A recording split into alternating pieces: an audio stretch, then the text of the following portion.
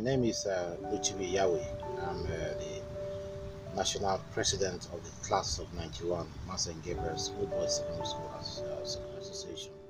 We are saddened by the sudden death of our former principal, a legend, an icon, and what we readily call a global brand. That is the very Reverend Father Angus Fraser. He died on the 7th of October 2018 in London Hospital.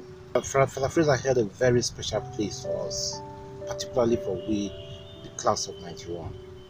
He was so dear to us, and we tried in every way possible to give it back to him, the kind of love, compassion, and dedication he gave to each and every one of us. In doing that, the class authored a book in his honor, a biography, Lifetime of Sacrifice. It's sad to see him go, but then God is the author and finisher of our lives, so we wish him well. We miss him so dearly, and it is our prayer that he is flown back and possibly buried back there in St. Gabriel, so that we provide a kind of a lasting legacy, a memory that we all can always go back there and give him our respect anytime. That is what we pray for, and we really wish him well.